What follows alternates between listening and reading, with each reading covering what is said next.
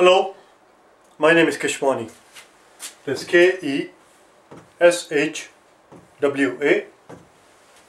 Keshwani. We are here because we want to prepare for the math portion of the GRE test. We have been solving math problems out of this book here. I'm holding in my hand the official guide to the GRE, the revised general test. If you do not own this book already, purchase one immediately. The problem that I'm about to solve is the one that you're going to find on page number 128, and today is our day number 23.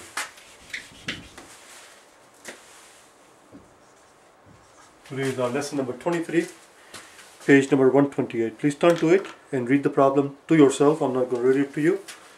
It's the problem number 3 that I'm solving, or rather problem number 2. It says, at store T, the sales in 2007 were what percentage of the sales in 2008? That's all. And the graph, the chart, the table is given to us on the previous page, on page 127. So the question here is, sales in 2007 were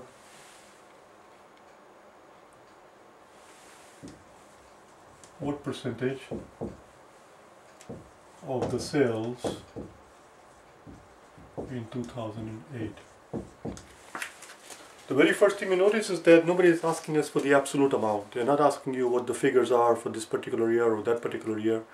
We're looking for relative change. We're not interested in the actual exact figure. So figuring out the exact amount, dollar amount for 2007 and 2008, figuring out the exact dollar figure for 2007 and 2008 before we do the percentage changes here would be a colossal waste of time. But I'm not going to put the word colossal on the blackboard because I don't know how to spell it. Would be a waste of time. We are only interested in relative figures. We are only interested in relative change. Relative change, i.e., percentage change. So the thing to do here is to plug in a number for 2007. We want to see the sales in 2007 were what percentage of the sales in 2008. Just plug in some numbers and do the things that we have to do, and then we'll figure out what percentage it works out to be at the end. What will be a nice number to plug in for 2007? Since it's a percentage problem, a nice easy number to plug in any percentage problem is 100. Let's pretend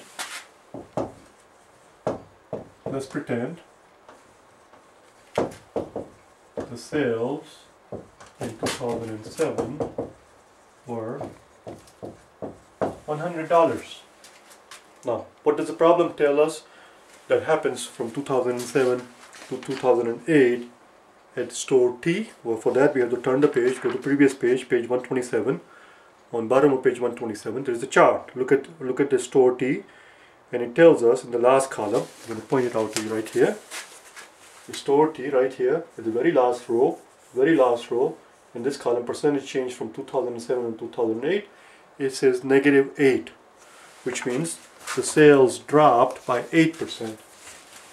Sales dropped by 8% from 2007 to 2008 at store T. So, if we're going to pretend that 2007 is $100, we are looking at a drop of 8%. What is 8% of 100? Well, that's very easy. That was the whole point, which is why we plugged in 100 here. Otherwise, if you try to figure out the exact figure of 2007, you're going to end up wasting your time doing the work on starting from 2006, because this is the only way we can figure out. As a matter of fact, I take everything back here. Bloody hell, there are no figures. There are no dollar figure givens at all to us. So it is not possible. Even if you wanted to figure out the exact dollar figure for 2007, there are no dollar figures given for 2006, so it's impossible. That's it. So this is the only way. So in 2007, if you were to pretend that it's $100, a drop of 8% would represent $8. So it's 2008, it becomes $92. Now the question is, sales in 2007 were what percentage of the sales in 2008? Well, let's find out, okay? We already know now it is $92. I need the room, so I'm going to figure out, raise the top part here, and watch what happens. So now the question, now the question boils down to is this. 2007 is $100, sales in 2007, which is $100. Question is, $100 is what percentage of the sales in 2008, which we found out is $92. So the question now boils down to sales in 2007, which is $100, is what percent of 92? That's the question. Oh, not 92%. Is what percent of 92? I meant to put a question mark there and I wasn't paying attention. So let's do it together. We're going to convert this sentence into an equation and solve for the unknown. Again, I need the room, so we need to erase all of it. Whenever you're doing a percentage problem, it's always a good idea to translate each word one by one, individually, slowly, so that you don't miss anything. Which is what we're going to do here. 100 is means equals. Is means equal. What? How do we represent what in an algebraic equation? What means unknown, and what's the traditional way of showing the unknown, representing the unknown? You can use any letter you want, but the convention dictates, tradition dictates that I use X to represent unknown. What does percentage mean?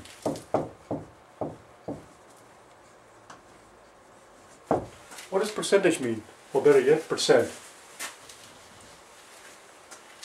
What does percent mean? Well, how do we translate percent when we transforming it into an algebraic equation? Percent means exactly what it says. Percent means per 100.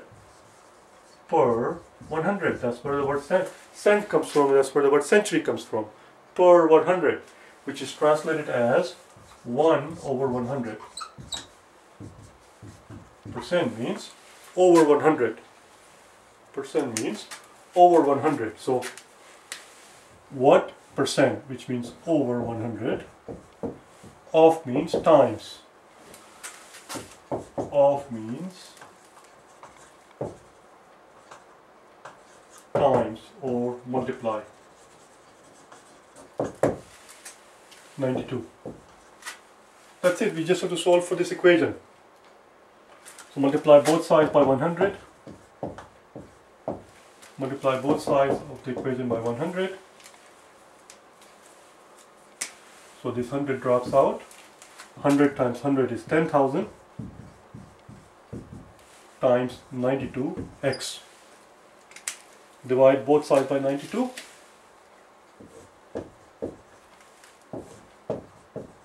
And this 92 drops out, and that's your x. X equals 1000 over 92. Now listen carefully what I'm about to say. What I'm about to do is something that is against my belief, that's against my way of doing things.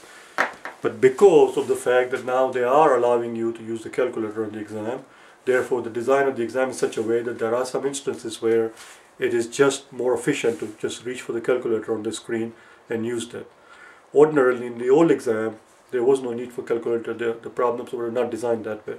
Here, instead of trying to do it out manually, just use the calculator on the screen and figure it out as to what it works out to be. And you will see that the answer turns out to be 10,000 divided by 92 turns out to be 108.7, rather 108.6957. Now you have to take a deep breath, slow down, and ask yourself exactly how is the question phrased. On the top of the box it says give your answer to the nearest 0.1%. On page 128, on the top of the box, you must pay attention to the labels next to the box, which is a percentage sign, and on the top there is a notation. It says give your answer to the nearest 0.1%. This answer, when it's given to the nearest 0.1%, because it's 0.69, it has to be the nearest 0.1% would be the 0.7. So the answer here is 108.7.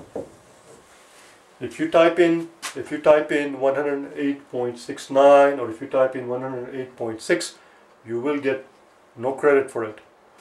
It has to be exactly like this, and no other form, no other notation will be accepted. 100.6957 will not be accepted. 100.69 will not be accepted, and so forth. The answer is 108.7, which is rounded to the next, rounded to the nearest 0.1%. That's it. So that was the answer. I will see you tomorrow on day number 24, where we'll do the last problem in the series that you see there, question number 3 on the same page. Alright? See you then.